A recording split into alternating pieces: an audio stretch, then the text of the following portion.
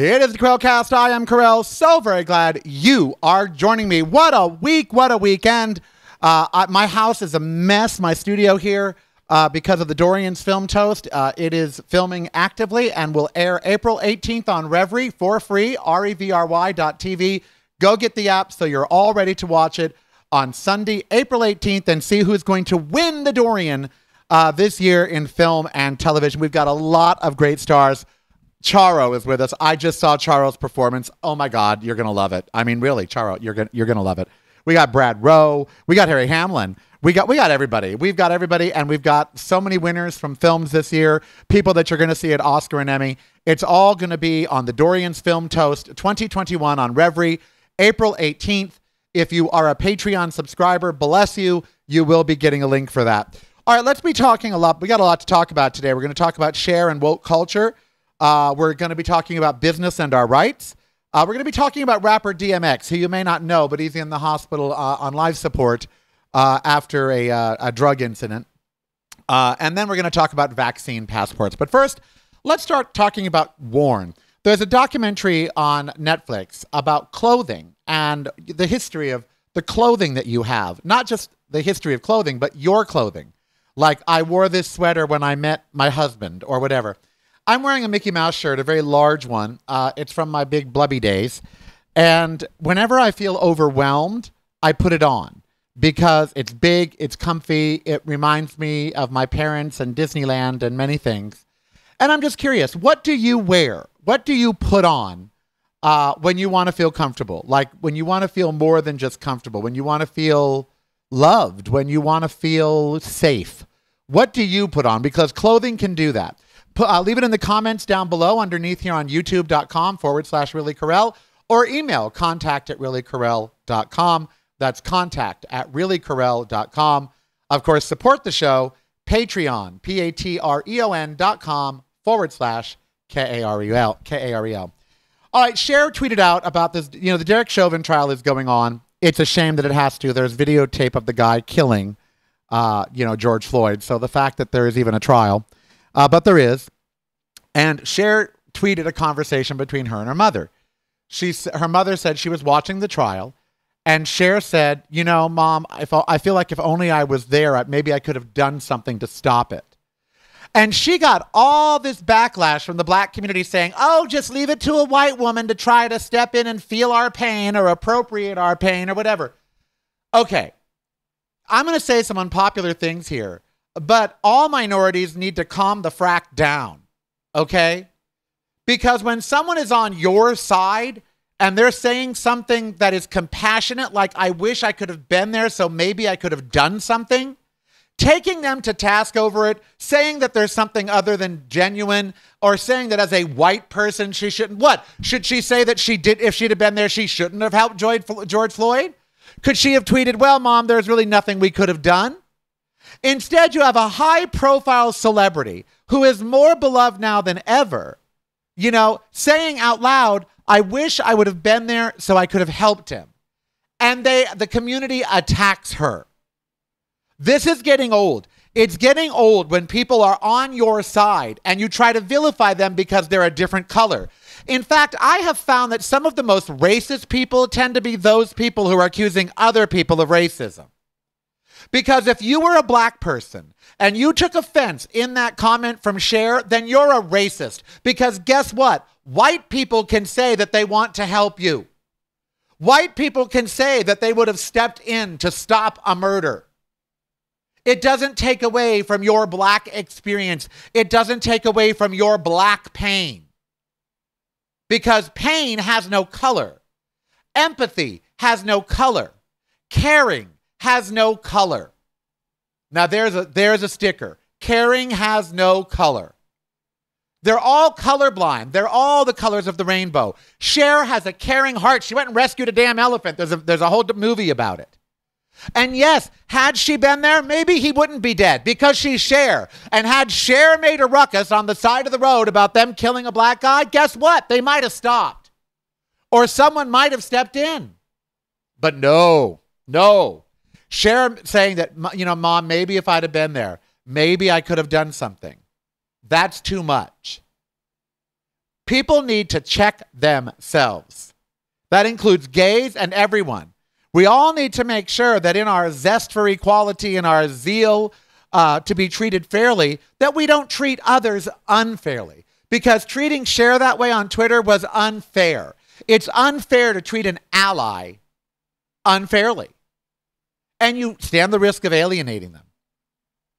Look, I wish that straight people had said, I wish I could have been there. Maybe I could have stopped Matthew Shepard's death. I wouldn't have taken that in any other way except thank you. All anyone should have said to Cher after she said, I wish I was there. I wish maybe I could have stopped it. That's just someone that feels helpless trying to say, God, I don't know what to do. I wish I was there. I wish I could have stopped it. You know, this woke culture is going a bit far in some directions. It really is. Leave Cher alone. In fact, leave every ally alone. If a white person dresses in African garb, don't say they're appropriating your culture. Celebrate that they're celebrating your culture. If a white person says, I wish I would have been there when this black person was being shot, maybe I could have helped, don't act like we need Whitey to save the day, because you need everyone to save the day. White, black, yellow, brown, green. So let's remember who our friends are and who our allies are, and let's not condemn them. And this has happened a lot on Twitter. People have been condemned when they've actually been trying to help. So that's not a good thing. Not a good thing at all. And, you know, that brings me to the next topic, actually, because, you know, it all goes into this cultural wokeness, this cultural awakening that's out there. And that's what Cher was experiencing the backlash for. Cher was simply trying to be, you know, woke and awake and all of that. So let's let her be her, okay? All right. A lot of businesses are talking about Georgia, pulling out of Georgia. Oh, we need, you know, we need to not do business in Georgia, you know, that sort of thing. And politicians are speaking out against them, okay? And Mitch McConnell said it's like a parallel woke government today. That's what he compared it to. And, you know, Coca-Cola and Delta Airlines, they've all gotten into mashups with the leaders in Georgia about these ridiculous voting laws that they are, you know, passing or, you know, that have passed that are to restrict voting, where it's easier to buy a gun than it is to go vote. And businesses have done this a lot of the last year. Apple has threatened to pull out of this state, and it works. It does work. It gets the state to pay attention. But to me, that's worse than even what people think Cher did. Because it is not up to corporate America to save us or our rights. And the fact that corporate America is the only one being listened to about this means that corporate America has way too much power. They have more power than the people. Think about that. If we are upset about voting rights in Georgia, if we are upset about something going on in our state, it feels like there's not much we can do about it until Apple jumps on board, or until Delta Airlines jumps on board, or until, you know, like Fox News. It feels like we're powerless to stop them unless the advertisers pull out. And yes, that is an effective tool, but it's become a tool that we rely on too much, and we don't rely on ourselves to do anything. We rely on the business. And I, for one, I don't like that. I don't like that, you know, corporate rights. You know, the United States of corporation. Like, you know, I want equal rights. I want free rights. Well, let me check with Apple on that. Do you have Apple Care? Yes, I do. Well, then you get civil rights. What about when my Apple Care expires? Oh, well, then you might be discriminated against again. Best to re-up that Apple Care plan. I mean, really, is Apple going to offer Apple Care for civil rights because it appears that corporations like Coca-Cola, you know, going back to the original Coke ads, like to teach the world to sing in perfect harmony. Well, we haven't yet. So, you know, so is that how it's going to be? Like, you can't discriminate against me. Coca-Cola said no. Really, that's... So now instead of going to court, we're going to go to corporations. Instead of going to the polls, we're going to go to Walmart. And the more we buy of a particular brand, Like all of a sudden and this has happened in gay rights. I've seen it happen in gay rights. But then again, I've seen the converse. For instance, alcohol companies have made fortunes off of gay men and women. They pride events and everything. And yet they don't give back. They give some. They give a little bit. But they don't give nearly what they give to other causes or politicians. I don't want to name names, but an advertiser for the Dorians sent swag for me to send off to the stars. They sent like gay pride parade stuff that you'd throw from a truck. You know, just cheap nothing, plastic beads. And I'm like, would they send this to Naris? Would they send this to the Academy to give out in the gift bags? Oh, no, but it's the gays. Give them rainbow flags and rainbow fans, plastic fans, and a few a few kerchiefs that are rainbows with a logo on it. That's how little they thought of our award show. And again, I'm not going to name names, but when I say how little, I don't mean the corporation. I mean the rep at that corporation thought, oh, well, I'm just sending stuff to a gay group to send out to their members. So let me send some plastic Mardi Gras beads and some fans. No, I'm not going to send Dolly Parton that. I'm not going to send any of our winners that kind of stuff. I have more respect for those people. But corporations often take, and then they give you a little tiny bit back, and we're happy about it. Oh, well, AT&T gave a grant for $5,000. So what? They're multi-billion-dollar companies.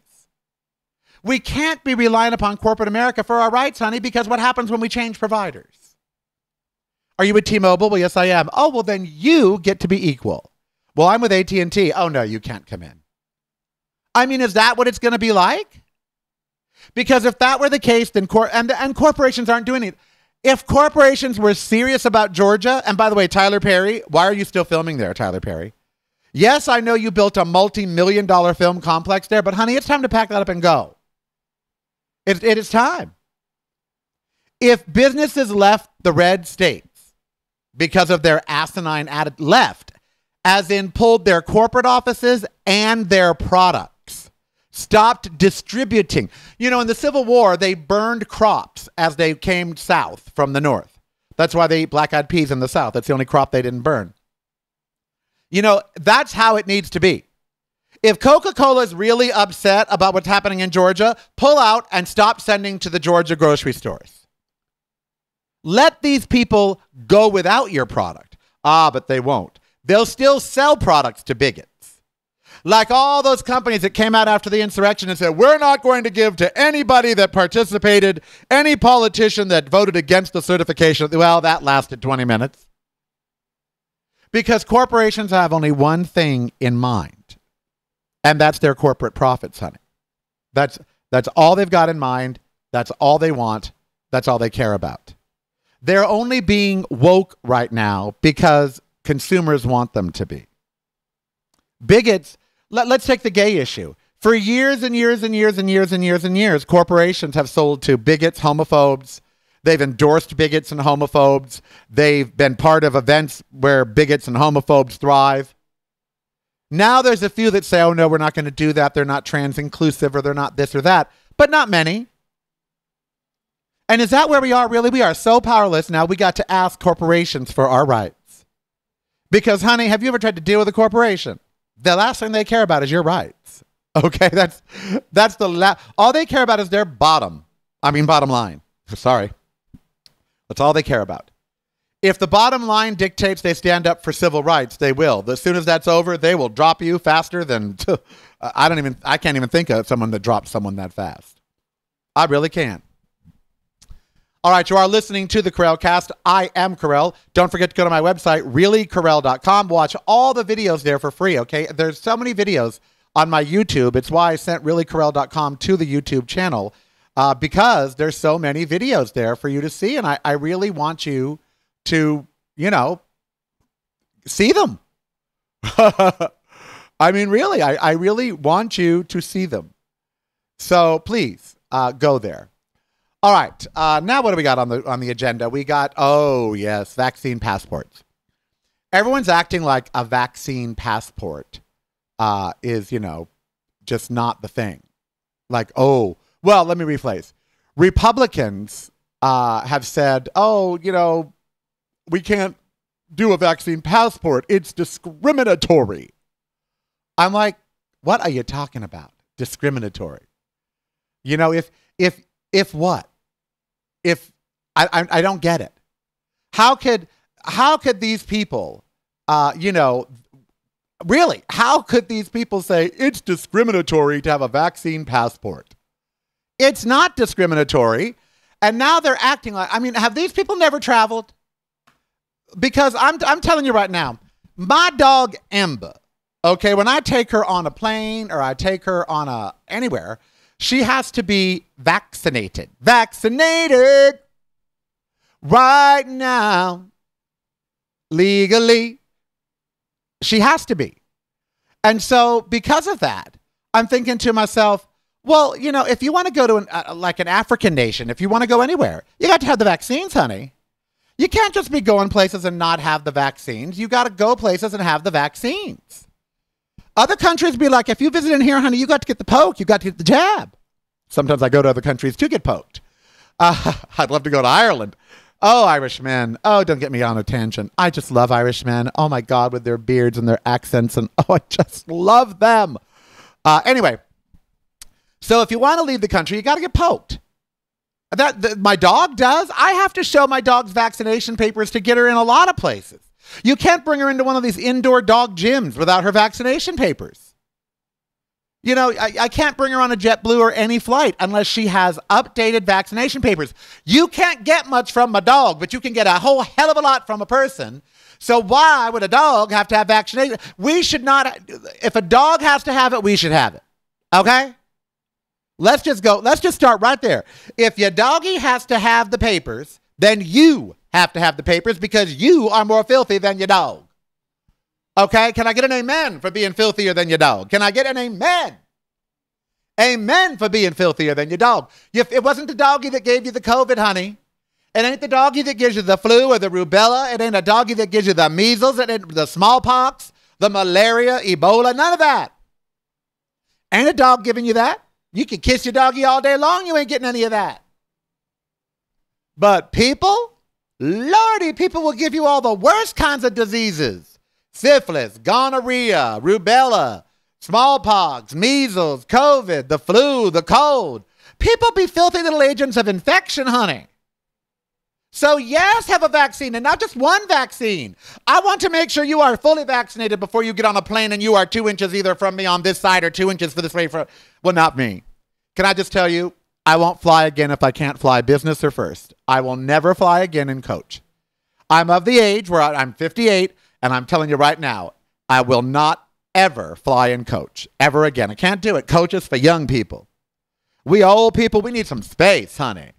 We need some privacy. We need some space. We need a little room. You need to get out my face, okay? In business class, they're at least a little bit over, okay? In coach, they're your gynecologists. They're right up in you. I mean, they could do a doctor. They could check your ears, check your eyes, because they are that close. And they breathing heavy sometimes. Oh my God, one time I was on this airline, I had this person so fat they were oozing over, and I was huge. So our fat was meeting on the bar there. You know, they were oozing, I was oozing, it was oozing everywhere. Oh my God. She asked me if I wanted my dessert. I am not making that up. And I looked at her and said, do I look like I missed dessert? This was when I weighed 310 pounds. I love flying now as a vegan because you got to put in when there's meals, you got to put in a special meal request. You get a special meal. Mm-hmm. Acting like a vaccine passport is some sort of infringement. You know it's an infringement on civil rights? Giving me your germs. That is an infringement on my civil rights. I didn't ask for your germs. I didn't say, please infect me with your agents of infection. Please give me your germs. I'm not wearing a shirt that says, let me be your breeding ground. No. No. I don't need your germs. Your germs are ugly. I don't want them. I don't need them. I got to have them. So keep your germs away. And yes, I want to see some papers, please. I want to see that you are vaccinated against anything that you could give me. Because if you ain't, you should not be close enough so I can read the date off a quarter in your pocket. Okay, really? And these people, they have no idea about personal space on airplanes. They're all up in your personal space. They lean that seat back until their head is right here. You are looking at their dandruff. I say that not only that we have a vaccine passport, we have to have a cleanliness passport. You've had to at least had a shower in the last 12 hours. There should be a shower passport. People have gotten on a plane pretty damn rank. They've been in the airport 14, 16, 18 hours. They're getting on there smelling like yesterday's onions. I'm like, what the hell is wrong with this person? Go to the bathroom, shower, something. Lord. Yes, you should have to prove that you aren't infecting the world with your contagions. Vaccine passports are an infringement on civil rights. Well, then my dog shouldn't have to have any shots. You want to license your dog, which they make you do, except here in Clark County. But if you want to license your dog, you got to show they've been vaccinated. Well, if you want to bring your kid to school, you should have to prove they've been vaccinated. And if you want to hop on an airplane, which is a small tube flying through the air with recirculated air, you should have to prove you ain't going to infect the rest of the plane with your stank. Okay? Good Lord. Oh, a vaccine passport is an infringement on my civil rights. But telling a woman she can't have an abortion is not. It's the same people. The same people that say they shouldn't have a vaccine passport are all up in people's uteruses, honey. They have no problem with sticking their hand up inside a woman's vagina and saying, oh, you shall not have an abortion. But tell them they got to prove that they've been vaccinated, and suddenly that's a bridge too far. Lord, have mercy on my soul. I cannot even take it. Of course we need vaccine passports in the modern age. Of course we do. Okay? Of course. There's just no two ways. There's no doubts about that. There's no two ways about that. All right, so we've talked about Cher and woke culture, and that if someone is actually trying to be your friend, if someone is actually trying to say to you, hey, I'm on your side. I wish I had been there so I could have maybe stopped it. Don't attack them because of their skin color, because then you're just being a racist. Okay, so we've done that. We have done, it's not up to business to protect our civil rights. It's nice that they want to be on the right side of things, but business should already, not deal with state. Why are businesses dealing with the devil in the first place? Why are businesses dealing in states and starting their corporations in states and building their plants in states that are bigoted and backwards in the first place? All right, the two last things I want to talk to you about. The first is, I have always said we need a $5,000 or $10,000 vehicle in this country. You know that it just kills me when I go over here to the food bank when I'm walking and I see them lined up at the food bank across the street at the school, and they're in like $30,000 cars, $40,000 cars. That just, kills me. And the other day I said, screw student loans being forgiven. You ain't got to go to college, okay? Your ass ain't got to go to college. You can go to I did not go to college. I went for 2 years and then I went off to be me. And guess what? I did okay. You ain't got to go to college. 90% of college degrees are a waste of frickin' time. Oh, yes, I'm an English major with history. Come on. I'm studying American literature. Why? Well, I'm an art history major. Why? You gonna work in a museum? Well, no, but what? Oh, I'm studying the humanities. What? Half the college's degree they offer, you'd get more use of whopping your butt with them than you are going to get out of the actual degree. And they go into debt, $70,000, $80,000 to get this degree. And why and for what? So you ain't got to go to college. So college should be free, as paid for by who? Corporate America. Who benefits the most from an educated populace? Corporate America and the government. College should be a matter of national security. Everybody should get 4 years of it for free if they want it, if they want to go. College or trade school. That only makes us stronger as a nation. I wasn't going to do the infrastructure thing today, but the notion that they would tell us not to spend $2 trillion on infrastructure, the actual building of our country, the actual roads and bridges and infrastructure. But oh no, $2 trillion is too much to spend. How much you been spending on corporations and tax breaks and all that? How much you been spending on the military? But you're going to tell us that $2 trillion for bridges and railroads and roads is too much money. What the hell is wrong with these people? How much crack do they consume in Washington, D.C.? Real water out here in Las Vegas is killing people and dogs and stuff. Don't drink it. It's called real water. Don't drink it. It's from Vegas, and it's killing people and dogs and everything. It's terrible. They sell it at the vending machines, and you can bring your container. Don't drink it. Don't drink the real water. Don't order it online, whatever. They're killing people. But I think in D.C., they literally put something in the water to make these people that stupid. Because that is just stupid, okay? Let's not spend. Let's get that down to $700 million. Why? What bridge aren't you? There are our roads are our road. Blah, blah, blah, blah, blah. Ride down a road in America. Blah, blah, blah. We are a third world nation, 19th in the world in infrastructure. 19th. India has trains that are better than ours. Amtrak don't even go to Las Vegas. You have to drive from LA to Vegas, and right down the middle of the 15 freeway is a perfect place. Why? Because Union Pacific has the right of way. Because 80% of all goods in the world go through Barstow, California, right down into the port of Los Angeles. 80% of everything in the U.S. goes through the trains of Barstow down into L.A. So they got to have all the tracks. No. Spend less on infrastructure. Dear God and sweet Jesus, on the little cross of Mary. Where are we at here? Oh, we're almost done. We're almost done. Well, the last thing I did want to talk to you about is the rapper DMX is on life support after a drug overdose stopped his heart. And I am a compassionate human being. I really am. But his family wants to hold a prayer vigil and wants everyone to offer their prayers. Too late. The man had a drug problem. You should have been praying for him then. Okay? Because when someone is so, we must have compassion for stupid people. We must. It's hard, but we must. DMX was an idiot to flirt with drugs and then, like Prince, 5 years ago he died now from fentanyl. Preventable. He didn't have to slap that patch on his ass, but he did. I can't even make a Prince sound. I mean, who can make a Prince sound other than a prepubescent high school girl? I mean, really, no one can sound like Prince if they're over the age of 16 and been through puberty. But whatever, he did his ow and slid on his little fentanyl patch and died in an elevator. Do I feel sorry for Prince? I do not. I have compassion, but I don't feel sorry. There's a difference. I don't feel sorry for DMX. You did a drug overdose. Now your heart stopped. Oh, well, stupid tax. But I do have compassion for him. I wish, and at the risk of sounding like Cher, I wish someone had been in his life or Michael Jackson's life or Philip Seymour Hoffman's life or Corey Monteith's life. I wish someone had been in their life that made them want to quit those substances. I thank the universe every day, and I do actually, and I thank it for quitting opiates. For looking at myself in an interview on Life in Segments. You can go see the interview that did it all at my website, reallykarel.com. Go watch Life in Segments with Randy Harrison. When I saw that interview with Randy Harrison and I saw me in it, I knew I was dying. And I thought, I'm dying. I have to do something. So I wish that someone would have been in DMX's life that could have stopped him. I wish that someone would have been in Prince's and Michael Jackson's and all of them. That I wish someone had cared enough. And I'm sure there were people that tried to stop them. I wish they would have listened. I wish they would have listened and cared enough to listen. Drug addiction is a terrible demon to get away from, but you can. People act like you are powerless as an addict. You are not. You're the only one in control. No, the drug is in control. No, it ain't.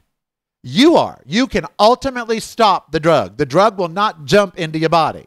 You don't walk by a pill of Oxy and have them dance across the counter, and then hop into your mouth. It'd be cute, but that's not what happens. All right? So I really do wish that someone had cared enough about him before he OD'd. Caring all about someone after they've OD'd, it's a little late, honey. So does he have my thoughts and prayers? No, his family does. But he's paying the stupid tax.